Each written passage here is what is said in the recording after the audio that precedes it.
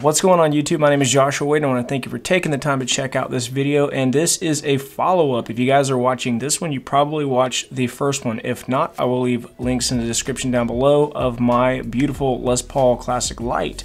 And here are the most questions that were asked, the most asked questions, and they're in no particular order. So first question is, how much does it weigh? Which I actually didn't answer in the first video, surprisingly enough. Kind of slipped my mind. The weight on my personal guitar comes in at 7.95 pounds. After I threw it on the scale, I checked it out. I was actually surprised by that. And that weight comes from and I apologize if I keep looking off to the side over here because I've got my notes right in front of me. The body is mahogany and the neck is mahogany. The fretboard is rosewood, but it is a 9-hole weight relieved body, or chambered is what I guess we always called them back in the day, right? I don't think it's the same as chambered, but this is a 9-hole weight relief.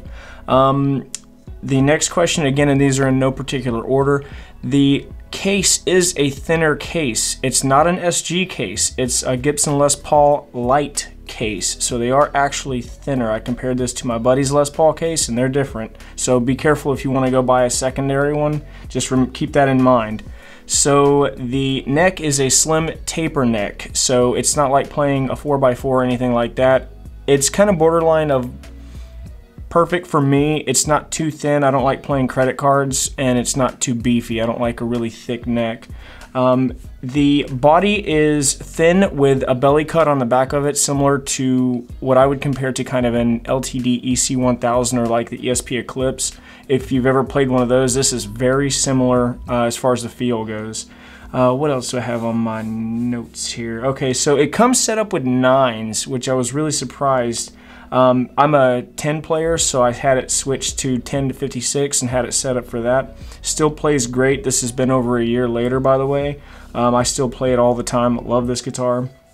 One of my gripes about it when I got it, and I'll show you in some B-roll, I put a snark tuner on the headstock. It left a little indentation because the finish was still kind of soft. So if you guys are ever going to order one of these, just be aware that the finish is super fresh. So just be careful if you're putting anything on the headstock. What else do I have on my notes here that might be... Okay, so the scale, 24.75 inches. Somebody asked that in the other video, and I honestly didn't know until like 2 hours ago until I looked it up. If you're used to a regular Les Paul, guys, this one's not much different other than the weight, to be honest with you. It really, after you play it for an hour or two, you really don't notice, other than the weight relief, that it is not a traditional Les Paul. You know, it's not 3 inches thick. I'm exaggerating, they're not really that thick, and it doesn't weigh 40 pounds. Another exaggeration. So I think that's everything. Those were the most asked questions. But again, if you guys have any questions that maybe weren't asked on the first video, or just leave them down below on this one, and I will try to get back to you guys. These were the ones that were just asked a lot.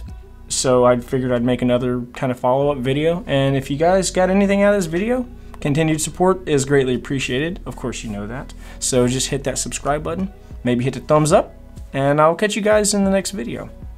Have a good one.